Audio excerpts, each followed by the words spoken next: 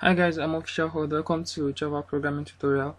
In our last tutorials, we've discussed and we fixed the simple mathematical operations buttons, which include the plus, minus, multiply, and divide. So today we'll be working on scientific functions, tan, sine, and cosine, and we'll be fixing those three buttons very fast. I'd like you to watch carefully and observe carefully. If you have any questions, please drop your questions in the comment section and I'll attend to them as fast as possible. So very fast we'll be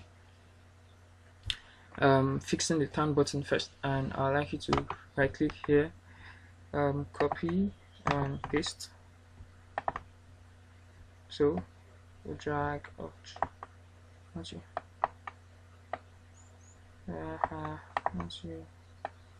Okay, so turn, and please increase the length a little bit.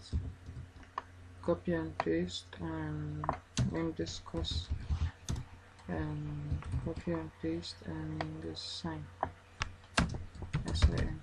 Okay, so a tan, cos, and sine are used to calculate scientific functions when it comes to calculating angles and like that, when you're using Pythagoras theorem and stuff like that in mathematics. So very fast to the tan, right click, go to events, action, and action performed. So using what we've previously declared, number one, number two, and all that, we'll say number one, as we usually say, equals double dot pass double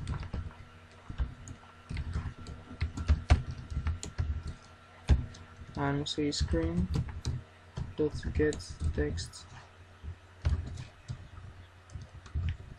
and in the next line we'll declare a variable called tan equals math dot tan, and we'll use number one here. Now this calculates the value of tan of whatsoever number we've imputed there and saves it in the variable space or in the data space tan. So next we'll be giving the output of what we've done. So we say screen dot set text string dot value of, and here just say tan. So first to test it, right click and run file. So here we go. 1040 is 1, so we'll be using that to test it. T to calculate, so input 40 and 10. So 1040 is minus 1.11721490 and blah blah blah blah blah. So you can do for other values, 23, 10, 30, 10, like that, 10, 10, 1, 10. So basically the tan allows you to calculate to how many decimal places here, any amount of decimal places. So next we're going to be doing almost the same thing for the sine and cosine, but in this case we'll just be changing the operation here, tan. So just copy this code here, Ctrl C, go to design, right click on your course, events, action performed, and paste. Now change this to course, and change this to course.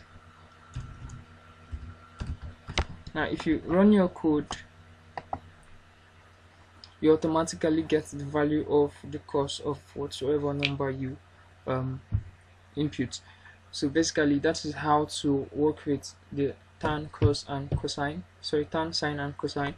So if you say 30 cos, or if you can see now 40 cos, anything you input gets you the right answer. So do the same thing for sine, and right click, go to events, action performed, and paste the code. and just change this to, you can just change this alone to sine, and that's all. Run file.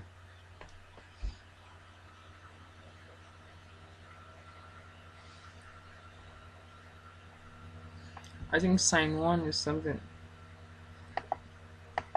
Okay, as you can see, that's sine 1, 4 sine, 40 sine,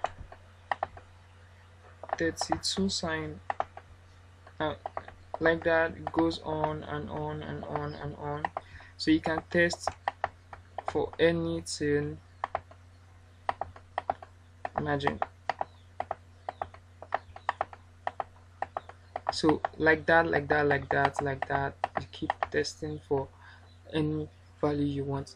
So that is all about tan, cos, and sine. I hope to see you in the next tutorial. Please, if you have any questions, drop them in the comment section. I'll attend to them. Have a nice day.